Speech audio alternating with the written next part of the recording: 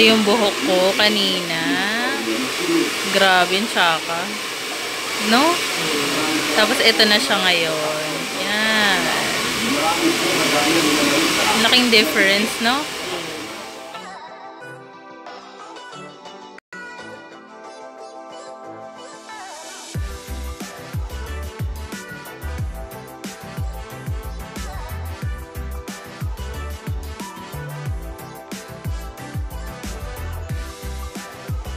So, ngayon, quick update lang since kahapon nagpa-Brazilian blowout ako.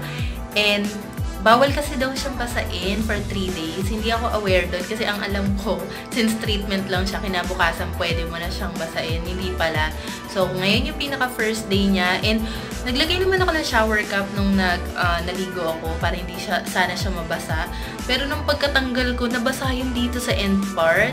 Although, sinet naman yung expectation ko na yung Brazilian blowout na yun, hindi talaga yung nakaka-straight. Sabi niya, since treatment lang siya, most likely 50% lang nung buhok ko ngayon, yung magi-stay na straight. So, anyway, ganito yung itsura niya ngayon. Since ito yung part na nabasa kanina, yan siya. So, alam na, kapag binasa ko to, is alam na. Or, ang nagustuhan ko is yung hair color niya is, although dito sa taas medyo mas light siya as compared dito, pero at least kasi dati dito, 'di ba? More on yung parang tirang blonde, tirang gold nandito. So ngayon wala na siya. Mas naging alive tingnan yung buhok ko. Feeling ko lang. It is our first day here in Taiwan. So, after 3 days, yung ko lang binasa yung hair ko after ko nagpa-Brazilian blowout. So, ganyan siya kukulot, pero I like the color. Arte. Gusto ko yung color niya, and, ano ba, nagkatinan niya ako sa waves niya eh, pero hindi ko lang sure kung ganito pa rin kaayos yung kulot niya kapag blow dry ko. Nabuti na lang itong hotel. Actually, in lang tong ano, pero ang ganda nitong pinag-i-stayan namin. Grabe. So, blow dry ko muna siya, and then if ever hindi ko magustuhan, ipa-plancha ko siguro siya. So, yan. Paano nga ba to? Ayan.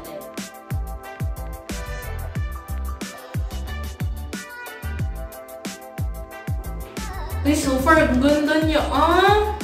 No? Kaya lang, baka kapag natuyo na siya ng tuluyan, mukha siyang Lion King na naman. Pero, mas better ito kumpara sa buhok ko noon. Diba, no? Wait lang. Tuloy ko lang yung pag-blow dry ko, ha? Blow dry, yun na yung buhok ko. And, yung buhok ko, makapal pa rin. But, as compared, before ako magpa-Brazilian blowout, yung buhok ko noon is sobrang dry tignan, sobrang damage tignan. At least ngayon, kahit pa paano medyo alive na tignan. Pero tsaka pa rin. Well, anyway, guys, kung naghahanap kayo ng something na magpapastraight talaga ng buhok ninyo, I suggest go for a rebond. Pero kung gusto niyo lang ng treatment para kahit pa paano ma-tame down kahit pa paano, or ma-moisturize, moisturize ba yun? Or maging nourished, or maging healthy, tignan yung hair mo, I think you can try the Brazilian blowout. Pero sa akin naman, first time ko magpa-Brazilian blowout, okay naman din sa akin siya. By the way, it cost me like 1,000 for the Brazilian blowout and then 700 pesos for the hair color. So, okay lang. Okay naman sa akin yung result niya. Kahit pa paano mas okay siya kumpara sa before. So, paplansyahin ko na lang siya na konti, and that's it.